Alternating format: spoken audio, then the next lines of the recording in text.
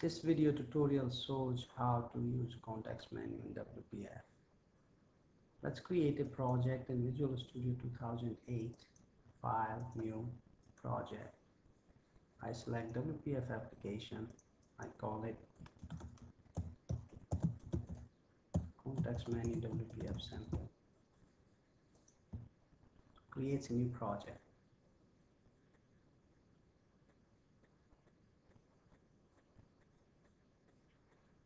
Now first thing I do is by default a grid is added to your page, so I'm going to do is remove grid with canvas.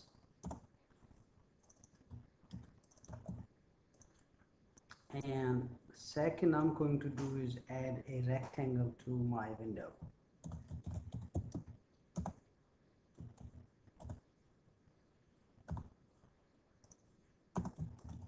I call it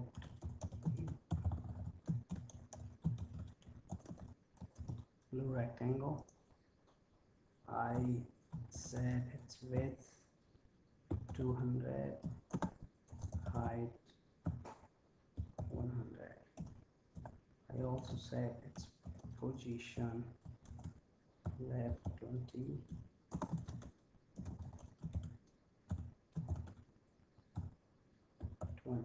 and I'm also going to fill this with light blue color. So here's my blue rectangle. Now I'm going to add a context menu to this rectangle. When you right click on this rectangle, you'll see a menu, and that's where I'm going to add that context menu. So let's every control in WPF has a context menu property. This property is used to add a context menu to any control. So as you can see, I see rectangle.context menu. Now within this I need to create a context menu. I give it a name, say rectangle menu. Now menu item element is used to add a menu item to the rectangle. So header property is the text of menu item. So I call it, let's say, how about color. Now what I'm going to do is I'm going to add a menu item color, and then within that I'm going to add children menu items.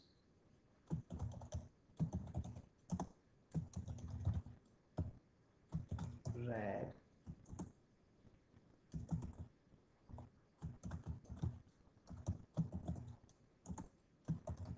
Header is the text you will see on a menu item, and then oops.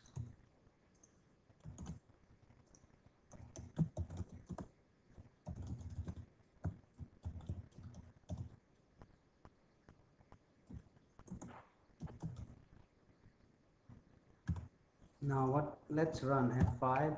Let's build and run this project and see what. This is my window. So if I right click on it, you'll see color menu. In color menu you'll see three items: red, green, orange. Right now they don't do anything, but next I'm going to write code.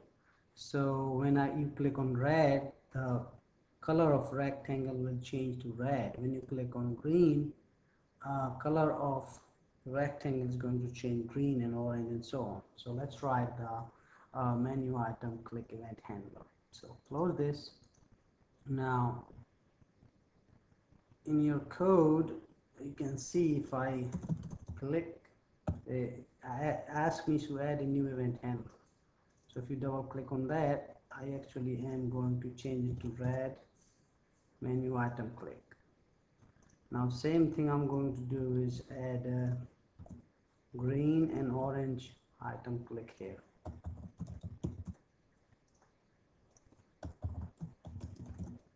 Now to write the code, you simply right click on it and say navigate to event handler. If you do that, your code is already added here for the event handler. So I have these three, this is added for no reason. So I have these three menu item click event handler. So I'm going to do is what's my rectangle name is. My rectangle name is blue rectangle. So what I'm going to do is on red menu item click, I'm going to change the color of my rectangle to red by setting its fill property. What I'm going to do is on green, I'm going to change color to green, and on orange, I'm going to fill my rectangle with orange. So F5, that will build and run the project. So if I right click on my rectangle and go to red, as you can see, the color of rectangle changed to red. Now let's go to green, it's green. Now let's go to orange, and the color of my rectangle is changed to orange. This gives you an idea how to use a simple context menu in WPF. In my next tutorial, I'll show you more advanced examples of context menu, like how to share a same context menu between among multiple controls. So this ends. This concludes this video.